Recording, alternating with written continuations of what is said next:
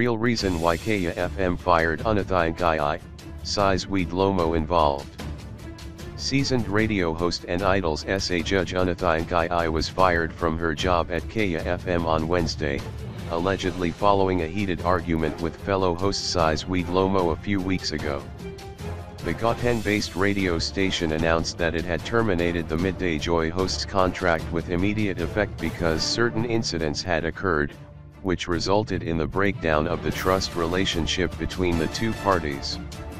Sources at the station said Nkayi had laid a formal complaint with the station's HR department, accusing Dhlomo of being unprofessional and verbally abusing her after he was late for his show.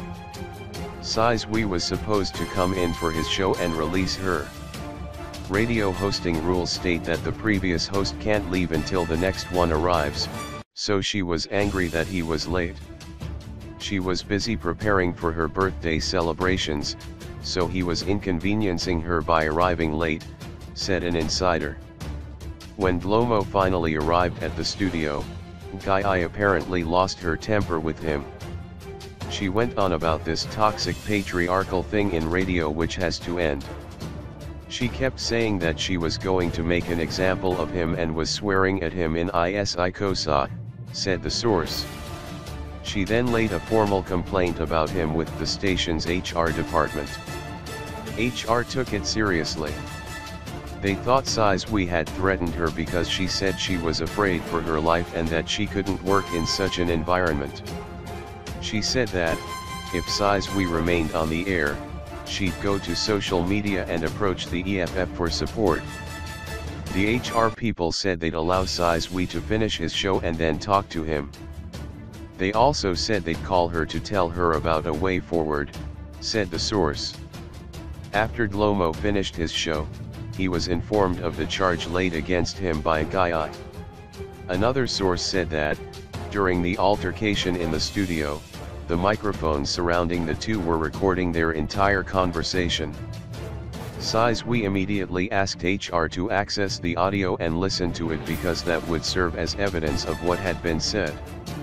They said they'd investigate, but Sizwe insisted that the matter be handled immediately because he didn't want the matter being leaked to the media or to risk being suspended while they investigated. After listening to the audio, HR called Nkayi and offered her an opportunity to retract her complaint, but she refused and insisted that she wanted Dhlomo taken off the air.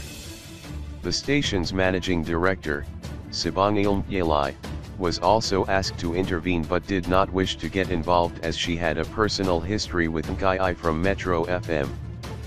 The source said that the following morning, Nkayi and Dhlomo were summoned to a meeting, where Dhlomo laid his own charge against Nkayi for spreading false rumors about him. According to the source, Dhlomo accused Nkayi of telling a DJ from a different station that she had laid a charge against him and he was going to be suspended. Sizwe came with voice notes and screen grabs from people. He said that Unathi had never once complained about his being unprofessional until she had had that outburst the previous day. However, it seemed she had been discussing his alleged unprofessionalism with someone who didn't work at Kaya FM, the source said.